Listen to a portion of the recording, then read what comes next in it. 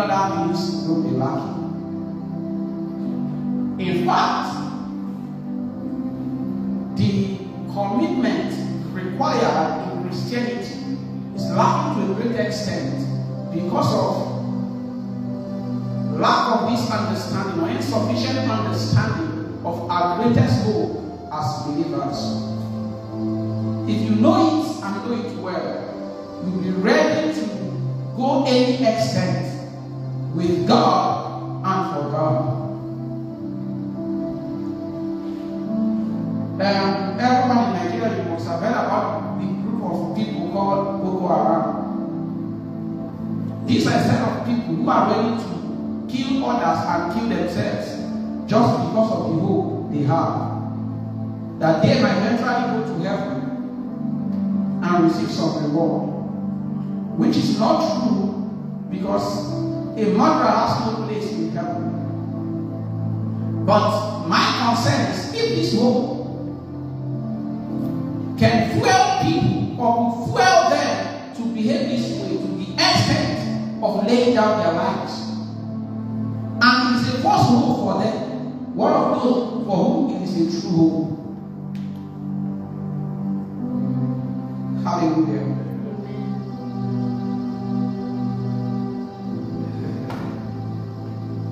You know, this day of Christianity, you must have known, if you listen to me every time, you must have known that I say this almost every time. Christianity is synonymous with prosperity. God does not want us to be poor. Hallelujah. Amen. God does not want us to be broke. God does not want us to be sick. God has given us a life of victory in this world and in that which is to come. But you see, my challenge with this is that many people are so engrossed with the temporal that they have forgotten the eternal.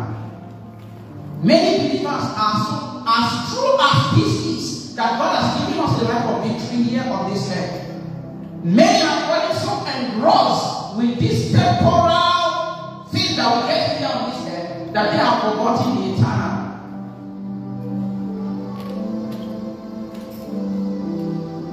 Now, you know how the apostles died. Someone like Peter that was crucified upside down. This was, you remember in Mark chapter 10, when he said to Jesus, those of us who have left everything, father, mother, houses, land, everything to follow you, what will become of us? And Jesus said that everything I have left in this world, that you're going to, for the gospel's sake, for my sake and for the sake of the gospel, that in this world you're going to receive it 100-fold, and in the world to come, eternal life. Now this guy was the one who was crucified. If you were the one, would you agree to be crucified?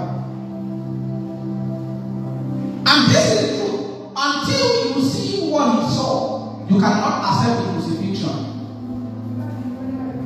Would you think what you would have said, God, if I get crucified now, what will happen to the 100-fold? Hallelujah. But because he knew that the one that is eternal life is more than the 100-fold here on the earth.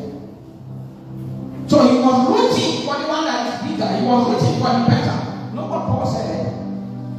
You know what Paul was saying? Go to Jerusalem. They were trying to hold him. Say, this is how they are going to bind you. Say, I'm not just ready to bow. I'm ready to die.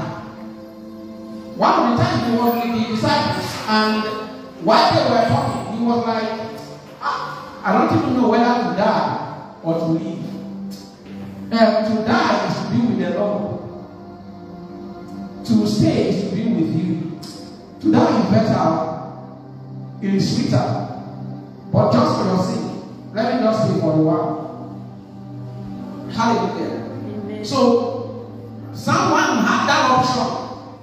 There is none of them that died without knowing. Someone that had such an option did not count it worthy to hold on to this world and to this life. What kind of prayer? Who prays that kind of prayer that I may know him? That I may know him. The power of his resurrection of his suffering, being made conformable unto his death. Hey, when I pray that kind of prayer, it is a man who is seeing something. And that's the hope that I'm talking about. That your greatest hope as a believer must not be mundane things. In 1 Corinthians 15 verse 19, I say that if only in this world we have hope, then we are all men most miserable. So what's your greatest hope as a believer?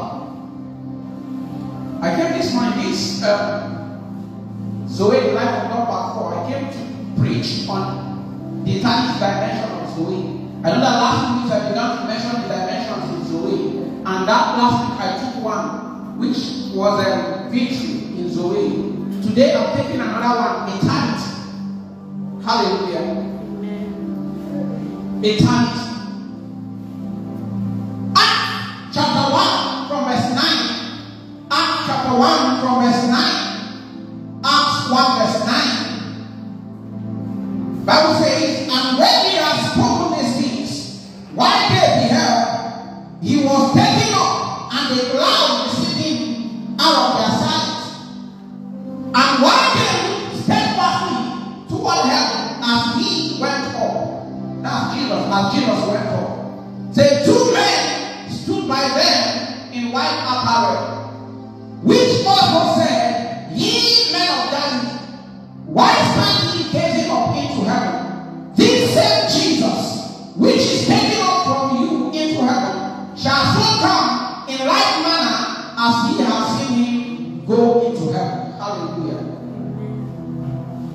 Now, this is, let me start from here. You know, many times you hear people tell you that there is a set of people who also call themselves believers who believe that Jesus has come. They are no longer looking forward to the second coming of Christ. That's heresy. Christ is coming again. Jesus is coming again. That's what I want to start from today. That Jesus is coming again. I don't like to know how he's going to come. When he was taken up into the cloud,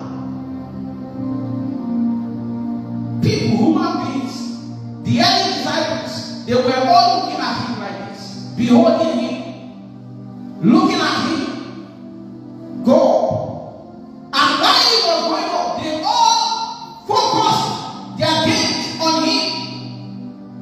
And then two angels came into their midst and said to them, ye men of Galilee, why are you looking up this way? This same Jesus who has been taken up from you, in this way that he was taken up, you also see him come back in like manner. So he come back in a way that eyes will see.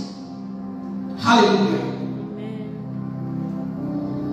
So that you do not lose your hope. So that nobody deceives you, tell you that Jesus is not coming again. Jesus is coming again.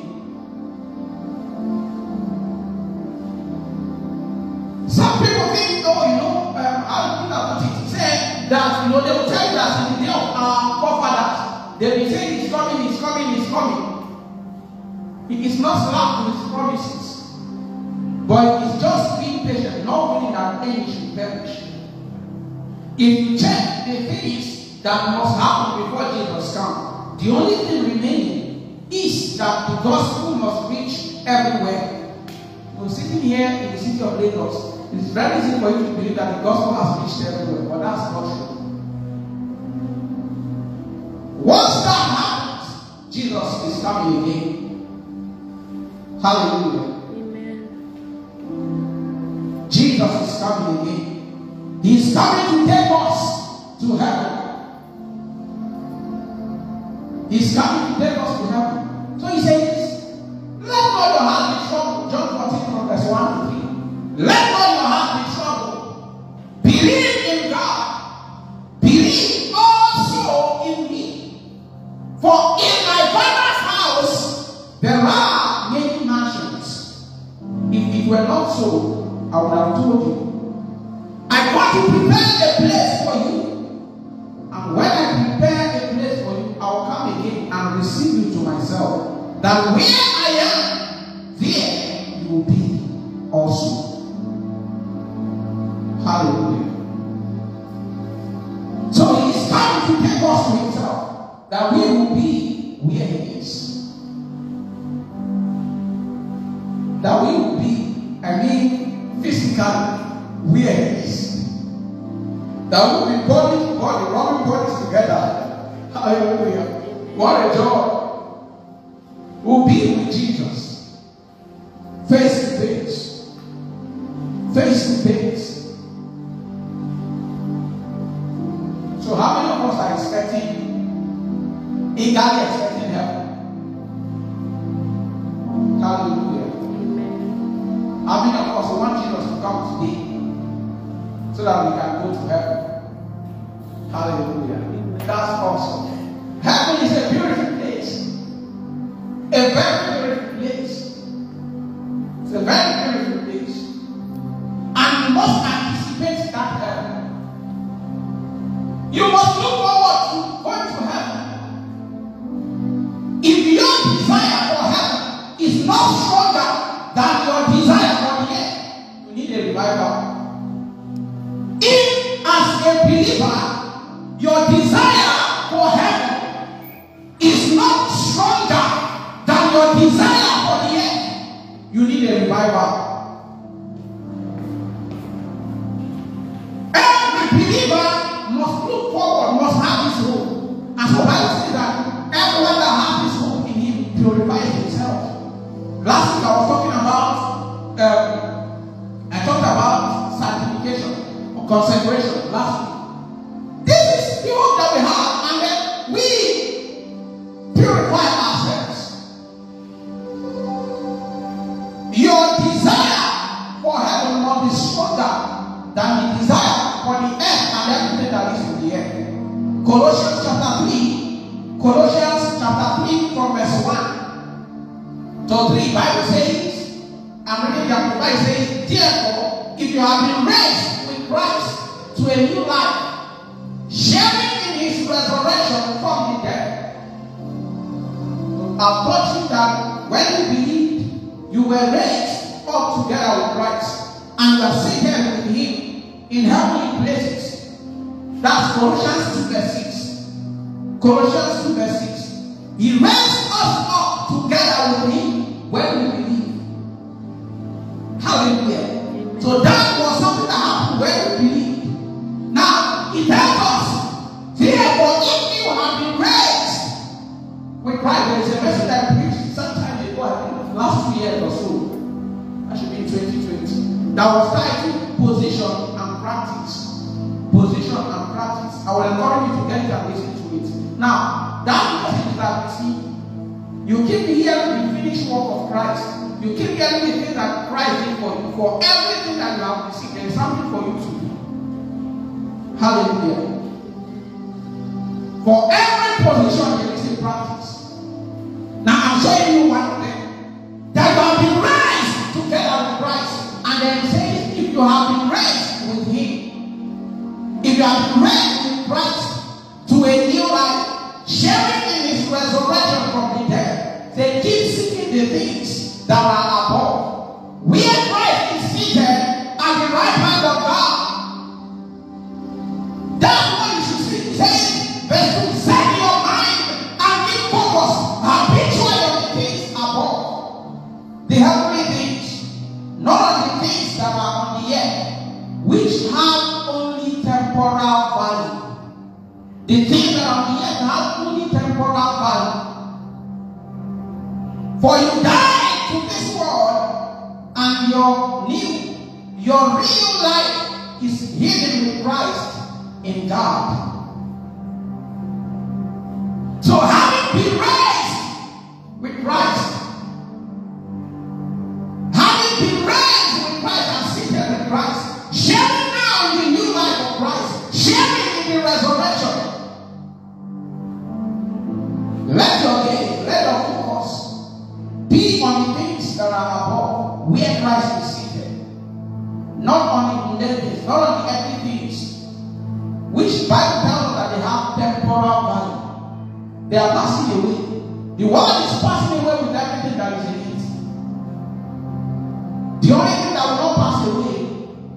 is that which is eternal. A key measure of one's realm of living is the things he values.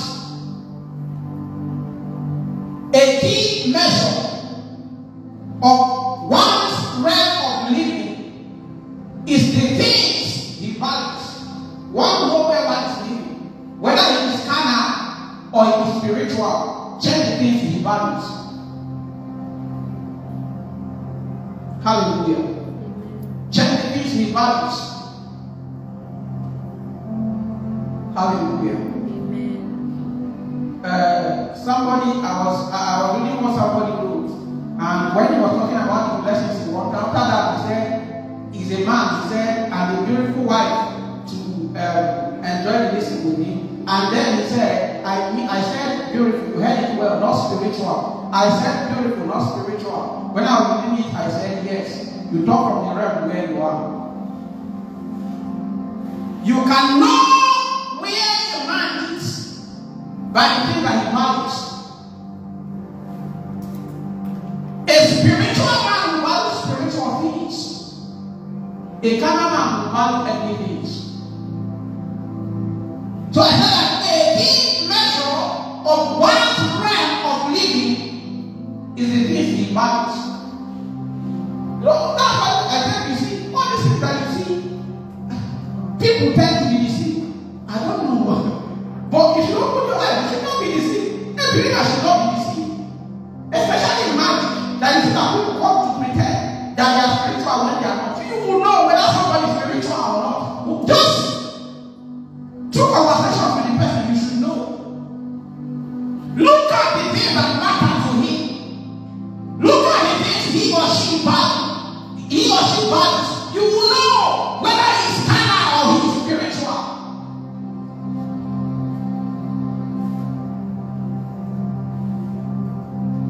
He that lives in the flesh values the things of the flesh, and he that lives in the spirit values the things of the spirit. When you are dead to the world, the things of the world lose value to you. When a man is spiritually dead, the things of the spirit lose value to him. Know why somebody say I said spiritual, not spiritual. When a man is spiritually dead, the things of the spirit lose value to him.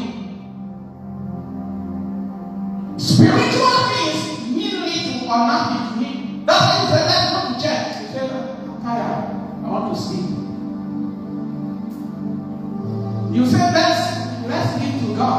He said, no, I don't have enough. You said, whatever it is spiritual, whatever is spiritual, means little or nothing to him.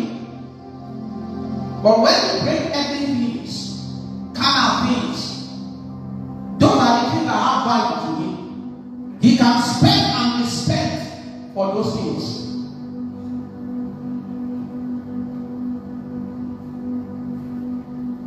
Hallelujah. I wonder what people are looking for, how believers would be comfortable doing other things at the expense of serving God. I wonder how someone would live, maybe serving in the church like this, or maybe as serving in the fellowship, and go to run for an election, looking for what? And it's not like it's an apostle in the political space. It is just for just for his ambition, just for people to feel. That's the degree of carnality. Hallelujah. Amen. You know what this psalmist said? Say, a day in your house, a day before you, a day in your court is more than 1,000 outside. Just a day. Little one I said, one thing have I desire, that will I see. It is just to stay in your presence, to inquire from you, to behold the beauty of your presence. Hallelujah.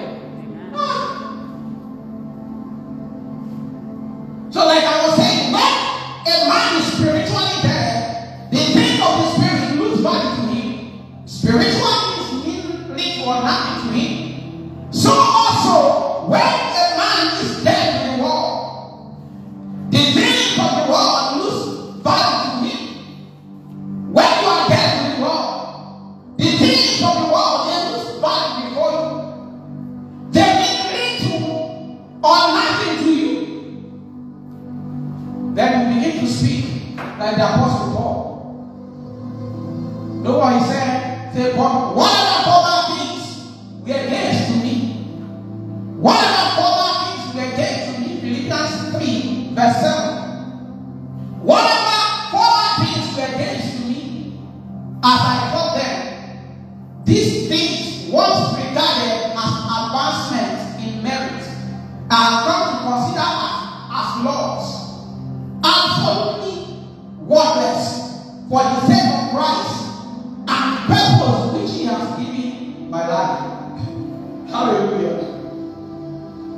This is also another thing to measure the progress that I have made in your spiritual life.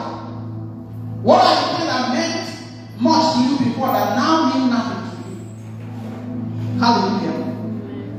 You see, he said the thing that I consider as advancement before, you know, there are things that we get. And people will think, hey, you are making progress. He said, now I consider them worthless.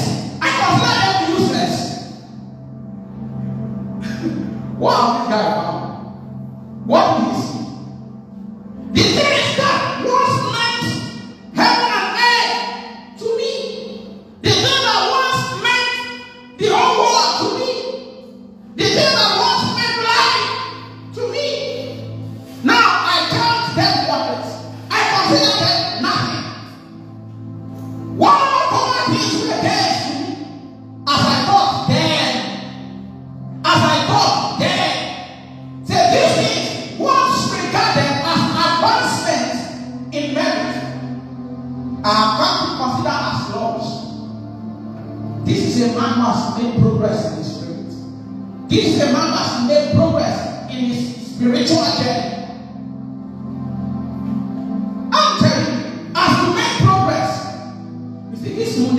They begin to fall off. They no longer mean anything. They no longer mean much to you. If that is not happening, you need a revival. That's not happening to you. You know, last week I was talking about the life which I now live. And I was telling you that as a believer, there must be a difference between the life which you now live and the life which you live. There must also be a difference between the life which you now live and the life you would have lived. Because your values have changed. Your values have changed. Every day as you make spiritual progress, your values must keep changing. Because those who are spiritual, they value spiritual things. He says, but more than that, I count everything as loss compared to the priceless privilege and supreme advantage of knowing Christ Jesus my Lord, and of growing more deeply and thoroughly acquainted with Him, a joy unequaled. Therefore, he said, I have lost everything and I consider it all garbage, so that I may gain Christ. KJV says, I count them but dung. I consider them all garbage, that I may gain Christ. What matters to you? What has value before you?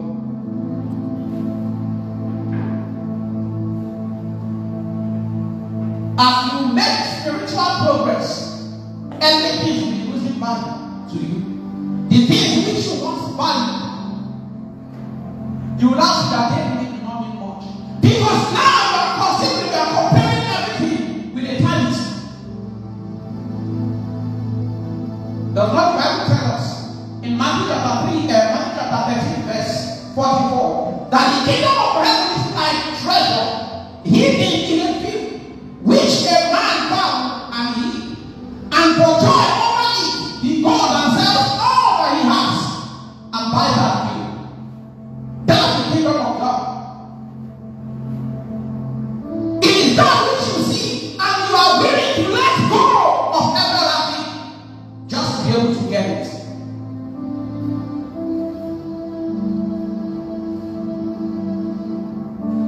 A man who has found the kingdom of heaven is not in that he is willing to give up all that he has for the sake of the kingdom.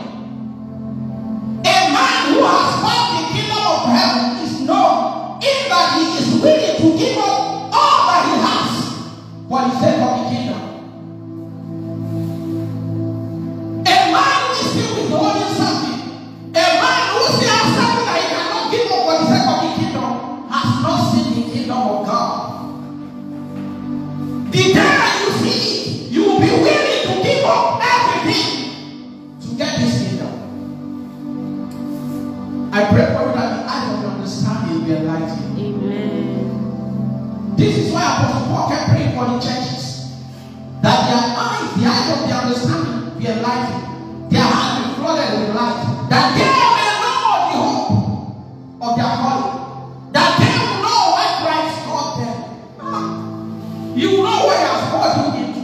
It is something that when you understand, you'll be willing to let go of everything to have it.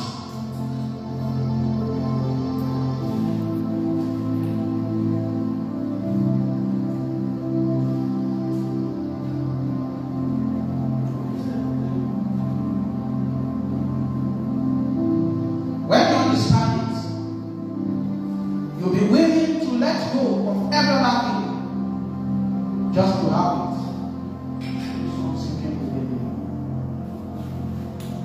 I have decided to follow Jesus. I have decided to follow Jesus. I have decided to follow Jesus. No turning back. No turning back. We'll take the whole world, but give me Jesus. We'll take the whole world, but give me Jesus. We'll take the whole world, but give me Jesus. We'll turn it back. No turning back. That's the song of a man who has seen the kingdom of heaven. Let me tell you, the reason why many people are saying, give me the whole world and take Jesus, is because they have not seen the kingdom. That's why encounters are very important in this kingdom. Because they make this thing that we are talking about become real to you. That's when you can live and die for it. But give me Jesus, no turning back, no turning back. And you must understand that the devil is ready to give you the whole world. You can just sacrifice your relationship with Jesus. Remember when Jesus came to this world, He took him up to the pinnacle of the temple, right? And showed him the whole world. And so you see, showed him the whole world and all the glory of it. And said, I will give you all this if only you go back. But then the Bible tells us, what shall it profit a man if he gain the whole world and lose his soul? You must understand that the whole world is not up to your soul.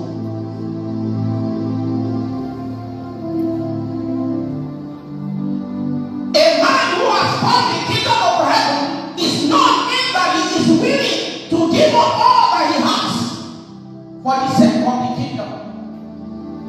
So if you have received Jesus as your Savior, meaning you have been raised with Him according to Ephesians chapter 2 verse 6, then keep seeking the things that are above, where Christ is seated at the right hand of God. Set your mind and keep focused habitually on heavenly things, not on things on the earth which have temporal value. Everything in this earth has temporal value. The world is passing away and everything thereof. This life we are living now on this side of eternity is the preparation for the real life which is to come. It is a preparation for the real life. This life that man has now is given to man so that men can decide by themselves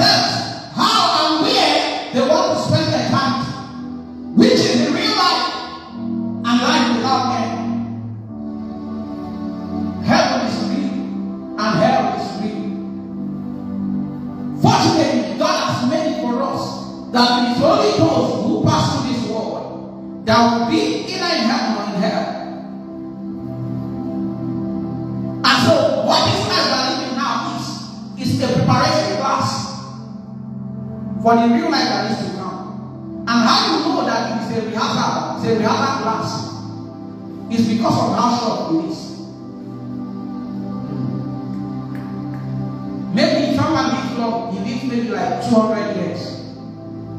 It's even very rare to hear that someone lives 200 years. I'm just giving it. Or let's even say 300 years. The person lives 300 years. And then he lives this side of eternity. Either through death, through the coming of Christ, or he did like Elijah and then whichever way, you can't stay beyond that. Here on this side of the earth, here on this side of eternity, this earth, and then the person leaves. You should have asked yourself: is this, man is the setting of God's creation?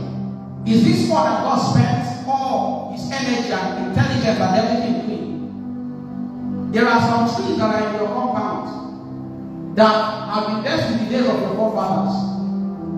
And if you say that man is the setting of God's creation, would God have created trees to last, to live longer than man?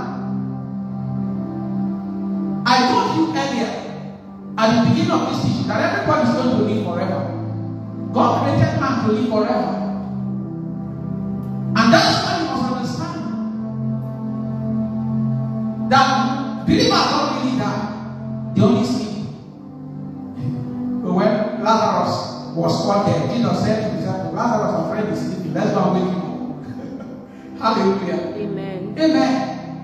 Now, it is very important that you understand that man is going to live forever. But now, where he's going to live forever is to be decided by him. This is where you decide where he's going to spend that forever.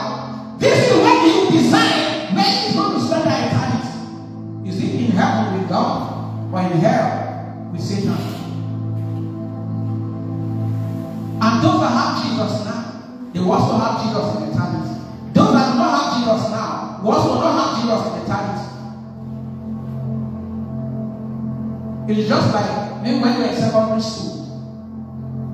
Secondary school, that's not what gives you a job. But that determines what you're going to study eventually that will give you the job. Just imagine someone who was in the art department in secondary school. Would he come to this college of medicine to study medicine? No. So those who were in science, they are those that will come to college of science or whatever. Hallelujah. Amen. So you see that secondary school was a preparation class for the one that will eventually give you your career. That's how it is. In this life we are living now, these 100 years, or 150 years, or 200 years that you have on this side of eternity is to decide where and how you are going to spend eternity. Will it be in heaven or will it be in hell? Will it be with Jesus or will it be with Satan?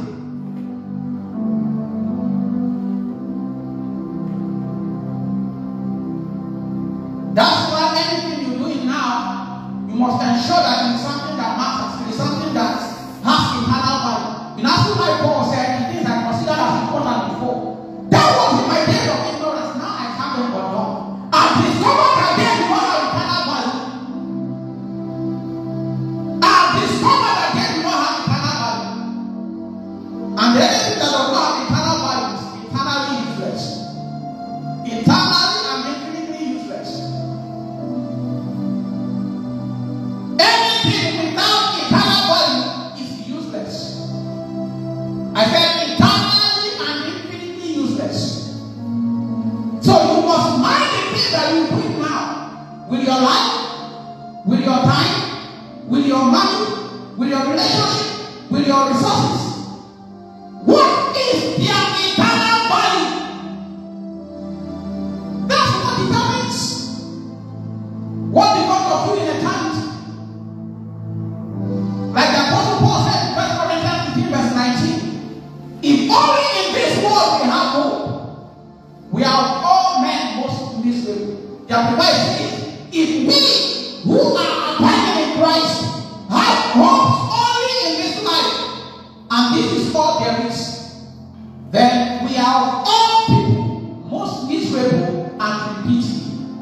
It's a life we pity, though. To have hope only in this world is the peak of miserableness. The highest form, the zenith of miserableness is to have hope only in this world. If it is only in this world that you have hope, then you are all men most miserable. Because this earth is passing.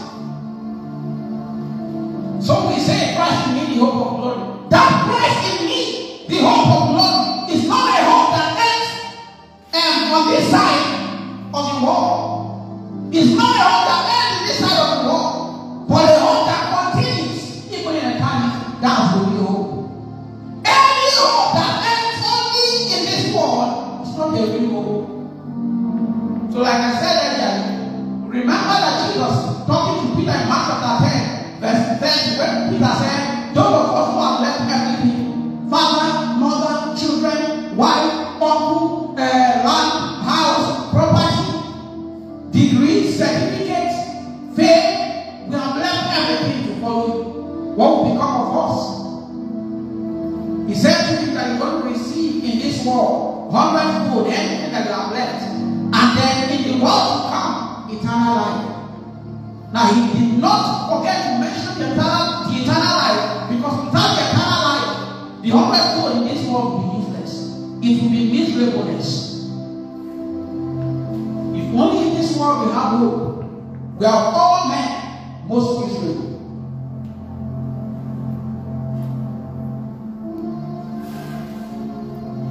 But when you have stored up treasures in heaven, when you have labored for eternity, you will not be afraid of what is happening or what is going to happen in this world.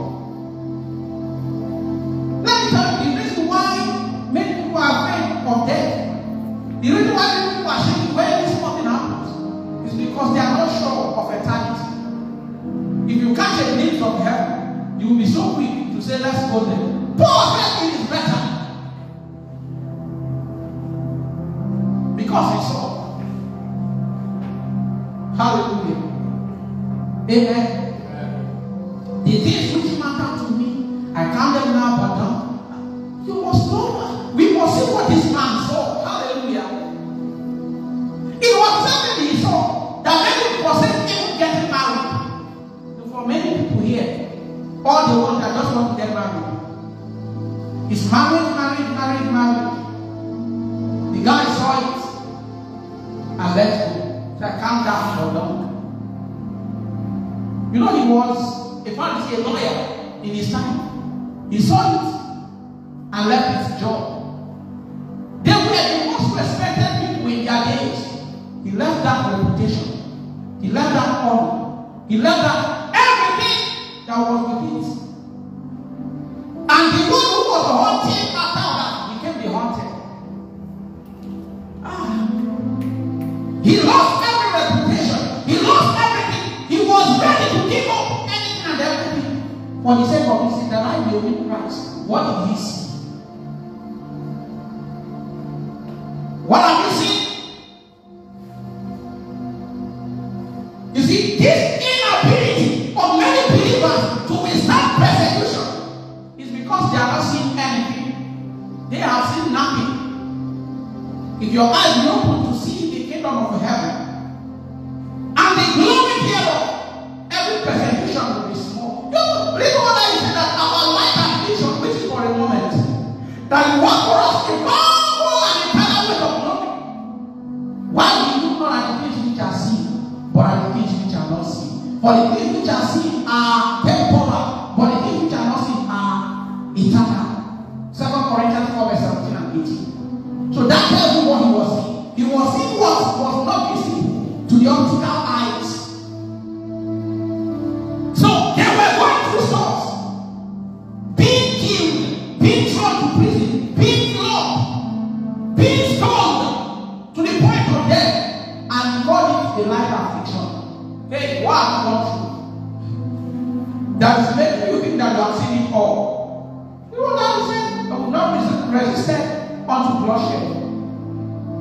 He saw all this, he experienced all this, and he said, just a light affliction. And why it is working for us a far more and eternal weight of glory. A far more exceeding and eternal weight of glory. We must just keep our focus on the things that are eternal, which are not seen with the naked eyes.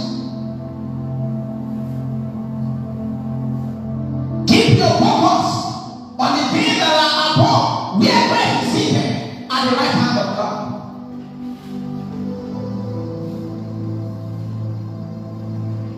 Second Corinthians chapter 5 verse 1 says that we know that if our earthly house, 2 Corinthians 5 verse 1, we know that if our earthly house, this tent is destroyed, we have a building from God, a house not made with hands, eternal in the heavens.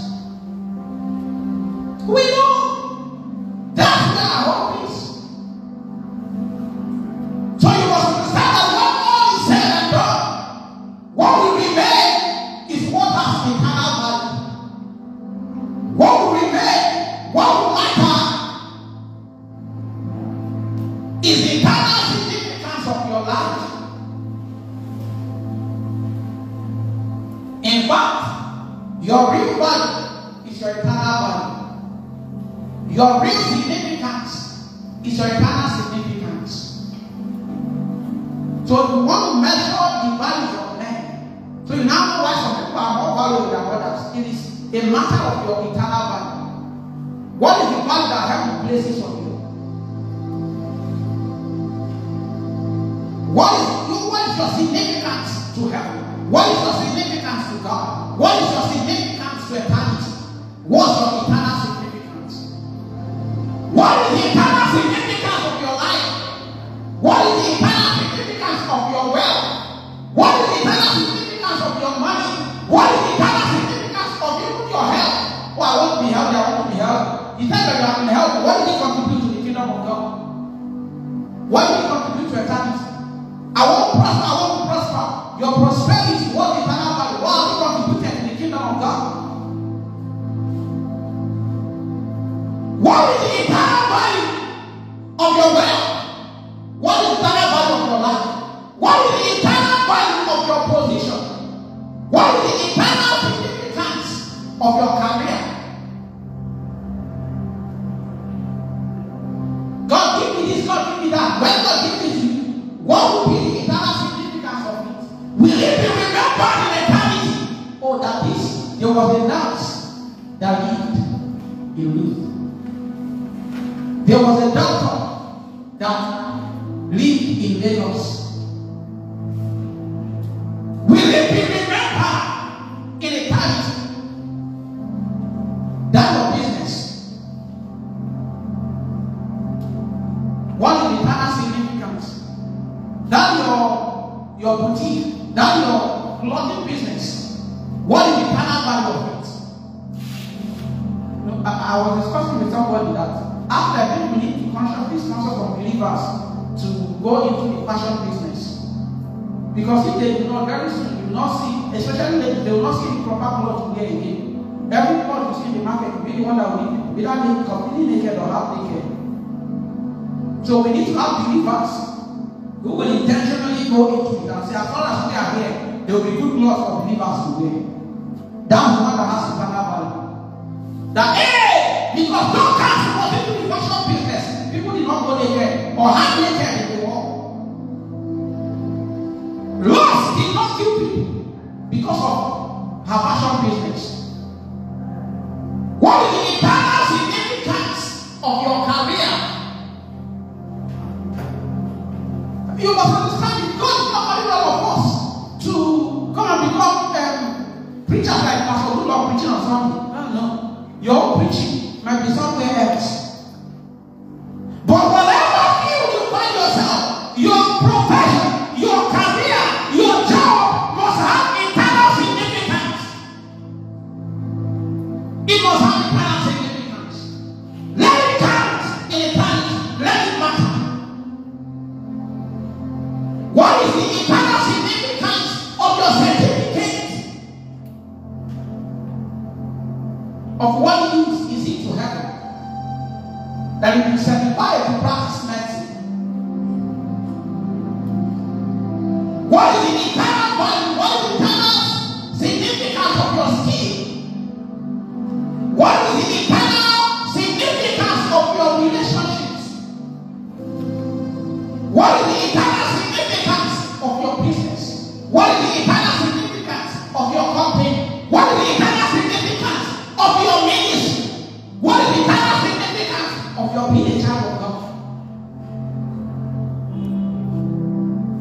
can do this, I can do that.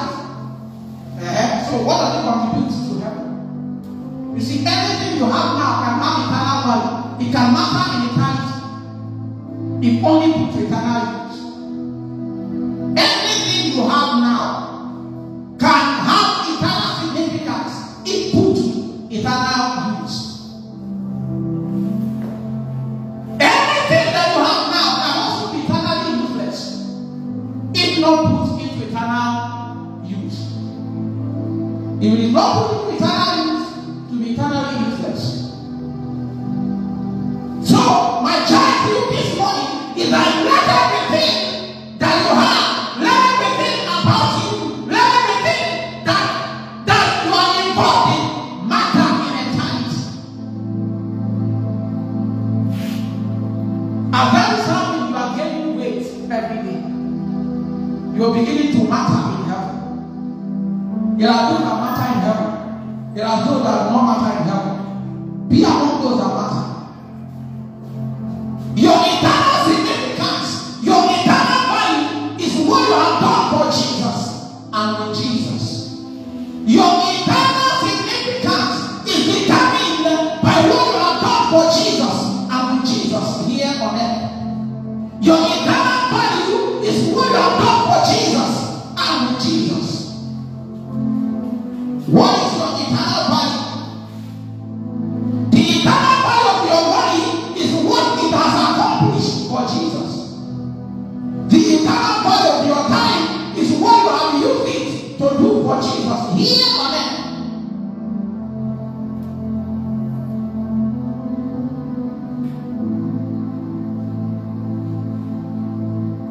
So, will you be remembered? Will heaven remember that there was this sister, there was this woman, there was this brother? Oh, he didn't even have much. Heaven knows what he has given you. I gave you only 10,000 naira, but this is the significance of that 10,000 naira in heaven. By this 10,000 naira, 3 people got saved. By this 10,000 naira, the gospel reached 50 people. This 10,000 naira, through it, churches were built. By this, many were discipled. By this, oh, I didn't even give this sister much talent or skill. It was just one skill I gave her. But if it's through this skill, the gospel reached 500 people. The gospel reached 50,000 people. The gospel reached the whole world. Thank God for those that serve me. While they were singing, I felt like, man, let's just be singing. Hallelujah. They made their money to flow the way it's flowing now. Hallelujah. They contributed. Thank God for those that step up. But when the sound is good, their money flows. Thank God for those who are transmitting. Because if they do not, many others who should hear the gospel will not. Oh, maybe just a little skill, but it has eternal value.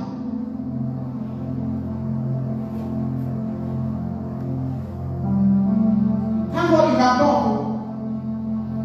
Let your talking have eternal value. That tells you how I told you how I got into the first office that I believe I occupied was that of evangelist. How I entered into it. So it was during those days of school politics. That was my 200 level.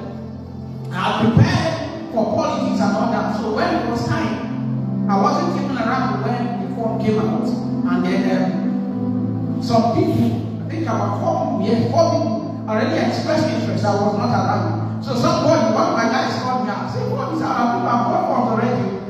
But when I was, I couldn't hasten to come. So I had to wait until when I finished whatever, then get back. So when I got back, campaign and everything had already started. So I called those who have workforce and spoke to them that, hey, look at this. And when I finished talking to them, 3 people stepped down for me. So it remained just one person.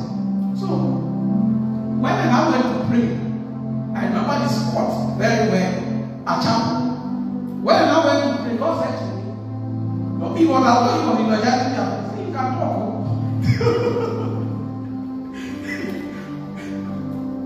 See how people that have expressed interest and everything, see how they just step down for you. So it's easy for you to convince people to follow you. So he said to me, so that's it.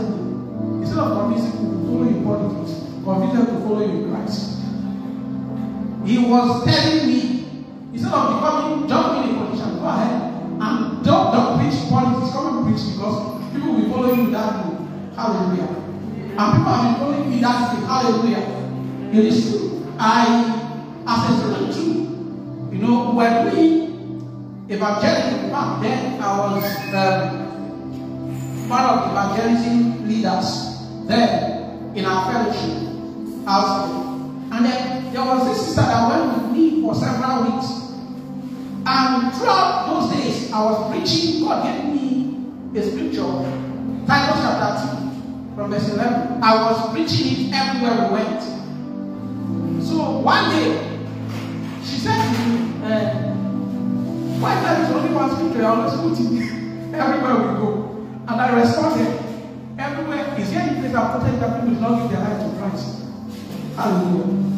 I was quoting it and people were giving their life to Christ. You know, I always tell you, see, winning is not about the number, it's not about knowing all the scriptures. Hallelujah. Just say what God would have to say. Amen. And that was it. That single scripture was winning souls. Because God was with us confirming the word with signs following. One thing is that let that your talk value. Let that your talking seed, let it have eternal significance. Whatever you do, whatever you labor in, matter.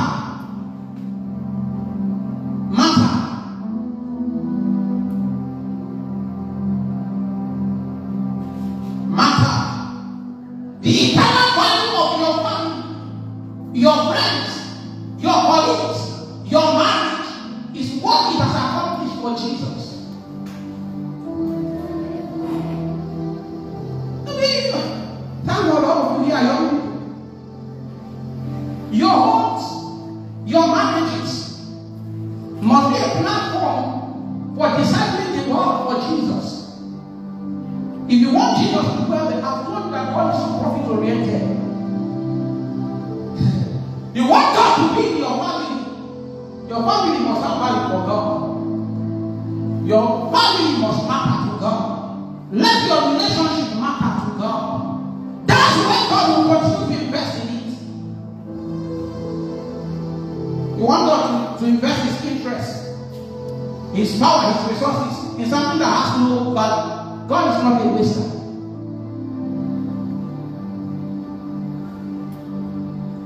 Eternal value is real value. And anything without eternal value is eternally useless.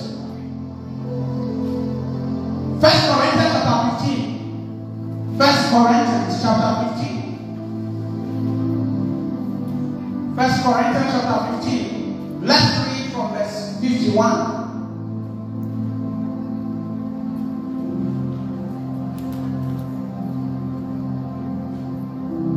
Corinthians chapter 15 from verse 51 says, behold, I show you a mystery.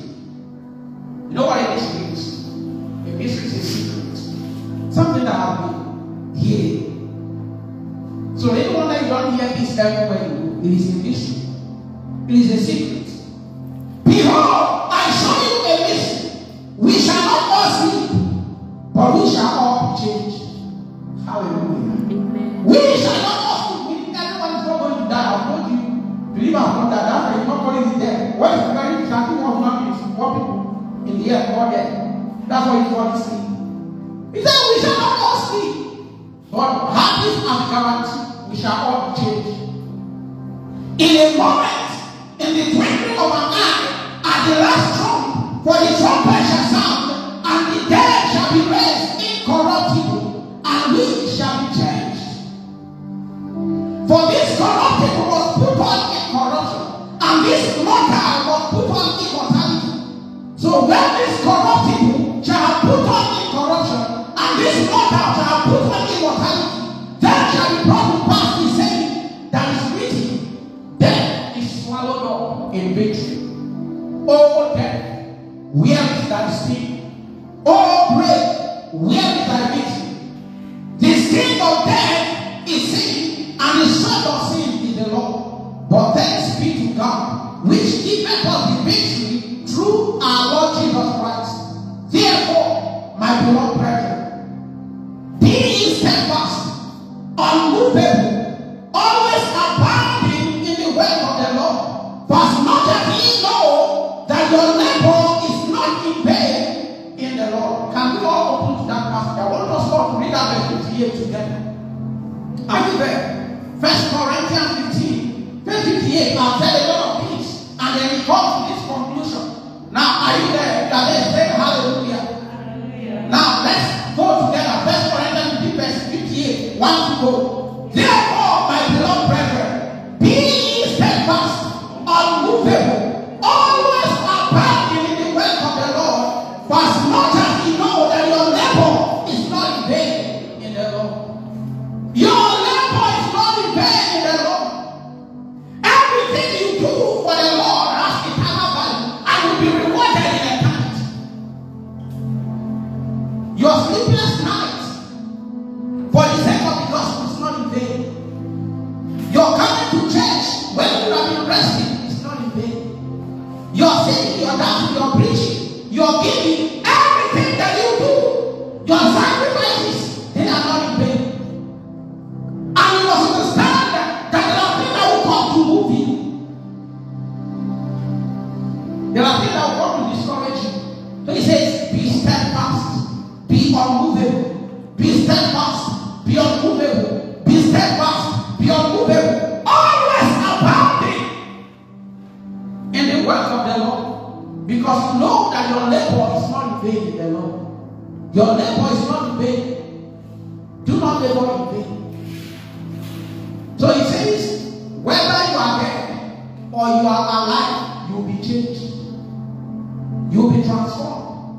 That this corruption will be covered with incorruption. That mortality will be swallowed up by immortality. So it is not, you don't have to die, or you don't, they say, nobody wonder what they want to help you. The truth is that the person who sometimes doesn't know the scriptures very well. You don't have to die to go to heaven. Hallelujah. You don't have to die to go to heaven. As I said that for some weeks now, heaven has been in my mind. Somebody said, you want to die? It's not that I want to die, no. You don't have to die to go to heaven. You can go to heaven without dying. Elijah demonstrated it to us. Enoch demonstrated it to us. At least in the mouth of two witnesses, the matter is established. If it was one person that said it was just by chance. Hallelujah. You don't have to die to go to heaven. In fact, I think it's 2 Corinthians chapter 5 or 1 Corinthians chapter 5 says, we are not asking to be unclothed. That's just to remove this body, but we are asking to be clothed. Hallelujah. Amen. So we are not saying that we want to die, but we want to possess that immortal body. So whether you are dead or alive, you will all be changed, because this mortal will not inherit, will not go to heaven, will not inherit heaven. So the procedure is that those who are dead in Christ will rise first. 1 Thessalonians chapter 4. 1 Thessalonians chapter 4. Look at from verse 13. 1 Thessalonians chapter 4 from verse 13. Saying, but I will not have you to be ignorant, brethren, concerning them which are asleep. That those that will come there. I've told you that believers don't die. They are only sleeping. They are just resting. You know, sleep is the best form of rest. The medical people, you know. Say, but I will not have you ignorant, brethren, concerning them which are asleep, that ye sorrow not, even as others which have no hope. Hallelujah. Amen. You see, the reason why so many people grieve so much when someone is dead is because they do not know God. Dead. When you really know, when you just, I really give people this instance. When you should really show that name is if the person died without knowing Jesus. But if the person died or the person knows Jesus and you know Jesus, rejoice. Just imagine. Nobody's going to die in your family. But I don't want to give you this instance. Just imagine that your brother left for New York today, leaving this Nigeria for New York today. Will you be crying? Why are you not crying? You believe that you have gone to a better place, right? But New York cannot be compared to heaven.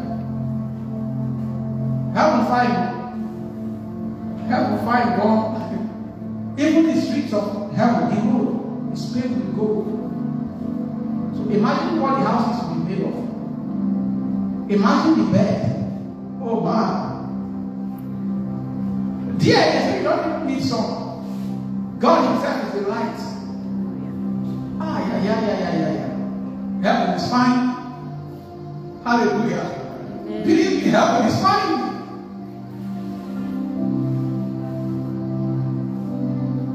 So that we do not suffer like those who do not have hope. So death, the sleep of the believer, death is not really the worst that can happen to a man. However, death without Jesus is the worst that can happen to any man. To die without Jesus is the worst that can happen to any man. Because that person's case is concluded. It is to burn forever in hell. That's why we must do everything within our power to take the gospel to men. To make everyone hear the gospel and receive it and come to Christ.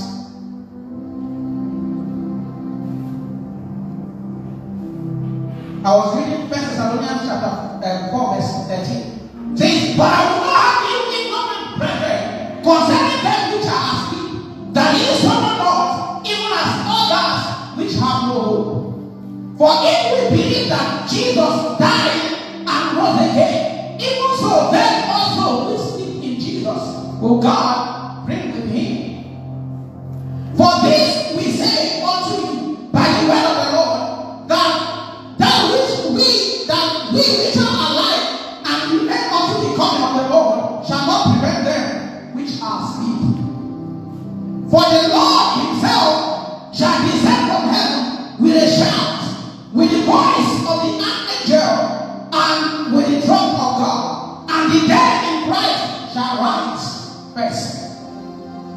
Then we which are alive and remain shall be caught up together with them in the clouds to meet the Lord in the air, and so shall we ever be with the Lord. Wherefore, comfort one another with these words. This is the greatest comfort a believer must have. Comfort one another with this. Hey? So, oh, thank you, Jesus. See, when that your boyfriend or your girlfriend or whatever leaves you and breaks your heart, the comfort that you give, don't worry, we are going to heaven. They don't worry, we are going to heaven. Should it be you love that job? I say, don't worry, we are going to heaven. Christ is coming. Should it be that you run an exam and fail? I will tell you, don't worry, Christ is coming. We are going to heaven. Should it even be that maybe your loved one pastor, God forbid, I will still tell you, don't worry, we are going to heaven. See, this is the comfort with which you should comfort one another. That Christ is coming again for us, and we are going to heaven. And it's a worthy comfort, I tell you. It is a worthy comfort. That which is bigger than every other thing. It is true, you will not fail the exam, because there is victory here in Christ. It is true, you will not lose the job. It is true, your life will not be miserable, because already enjoying that eternal life, that Zoe from this part of eternity. I know that Zoe is a life without any form of miserableness. It is a life of victory. You are already enjoying it here, but it's in the greatest of them all, which is that even if you don't remember to conform to any other thing, conform with the fact that Jesus is coming again. And we all are going to be taken to stay with him. We're going to be taking on those who are there, those who are alive. Those who are there in Christ will rise up first, and then they will be changed. And we who are alive will be called up to them, all of us, to meet the Lord in the end.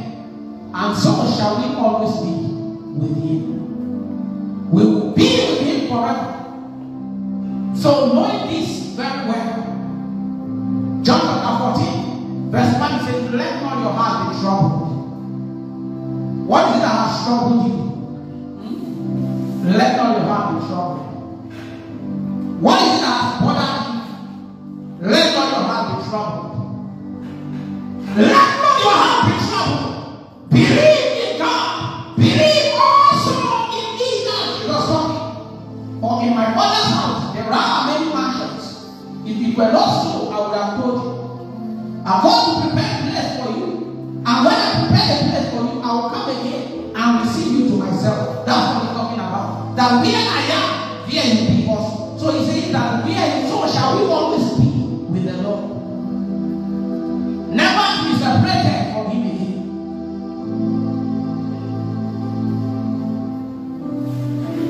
To heaven, and go and see Jesus. For the sign of standing ground, you will not ever will be there. Many questions I want to ask, many things I want to see. But best of all, I will go to and see. Thank you, Jesus. Can we just begin to pray? I want you to pray and appreciate God first of all for the privilege of being a believer in him. When I get to heaven, oh, I'll see Jesus. Paul and Silas on the ground, you will have them with me there. Many questions I want to ask, things I want to see. But first of all, I will go to you and see. Thank you, Jesus. Mama.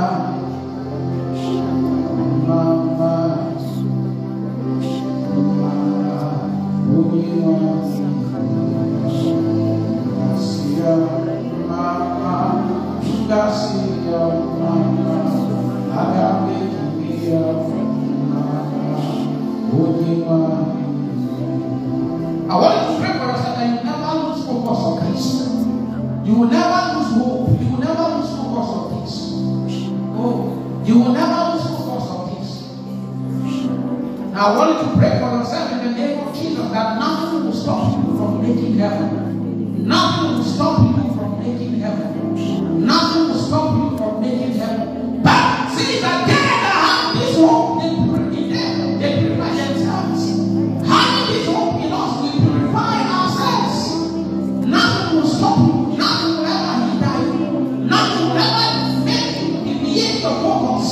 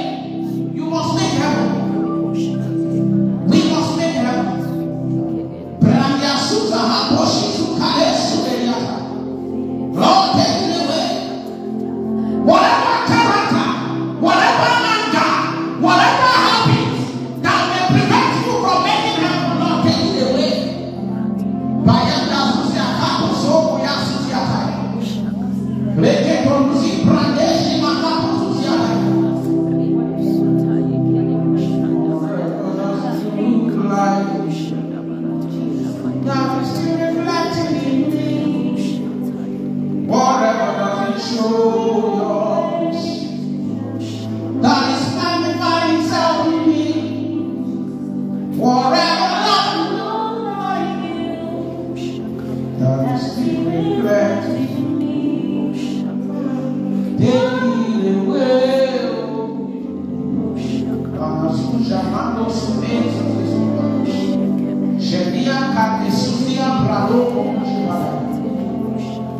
now I want you to pray for yourself. I'm saying examine yourself. Wherever you be in Christ, he said you have believed in vain. Examine yourself. Examine yourself. Today's holiday for jumping up and down. It is good that you examine yourself today. I love it that I am ending this series on the life of God with this. Because you cannot just make the life of God here on earth. Hoping for just earthly things without you making heaven. You cannot compare 200 years with eternity. Eternity is not 100 years. It's not 1,000 years. It's not 1 million years. It's not 1 trillion years. It is years without end. Just as Caleb will tell us, forever and ever. That's Susie and Boshua. Heaven is real and hell is real. We must prepare ourselves. We must prepare ourselves.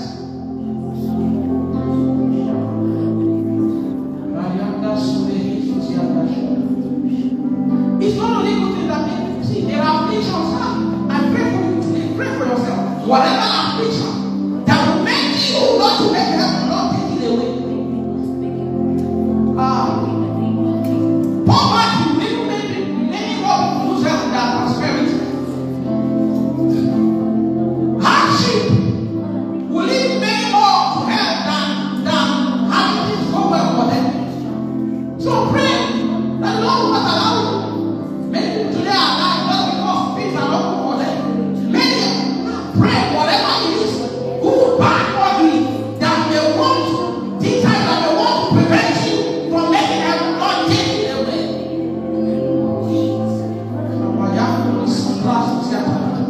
Whatever it is, any form of laziness. Some people are very spiritually lazy. Any form of busyness. So busyness is the highest form of the highest form of laziness. Whatever it is that they want to take you away from this path that the Lord has designed for you to reach heaven, Lord, take them away from me.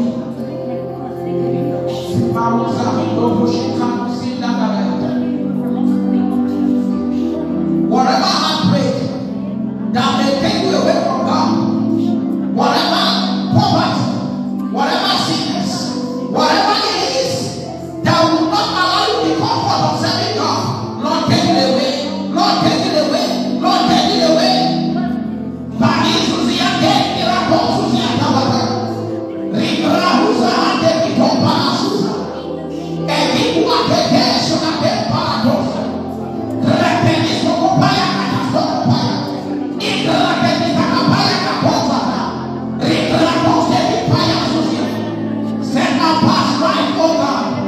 That we be alive with you this morning. Proper alignment. That if the rapture should take place today, we are ready. You are ready. I say, let me go see the composition. The fire of God burn everything in me that is not of you. Align me properly with you. That I will properly align with heaven. In Brakato Sokubaya.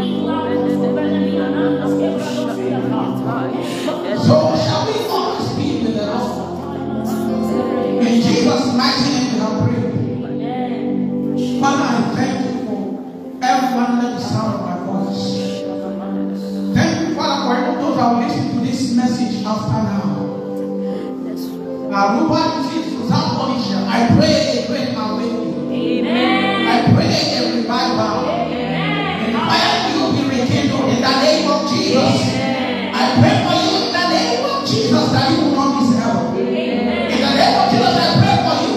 Whatever it is that wants to take you away, whether it be good, bad, or ugly, Lord, take that away from you. Amen. In the name of Jesus, every affliction, every hardship, every whatever it is, every sickness, every heartbreak, every disappointment that they want to make you to fail God, that they want to take you away from heaven, I decree they are taken away from you now. In the name of Jesus. Amen. Everything good or bad that they want to shift your focus from eternity with God in heaven. In the name of Jesus, I take them away from you now. In the name of Jesus, Amen. I pray for you that you will make heaven. Amen. Bible says that they that have this hope in them, they purify themselves.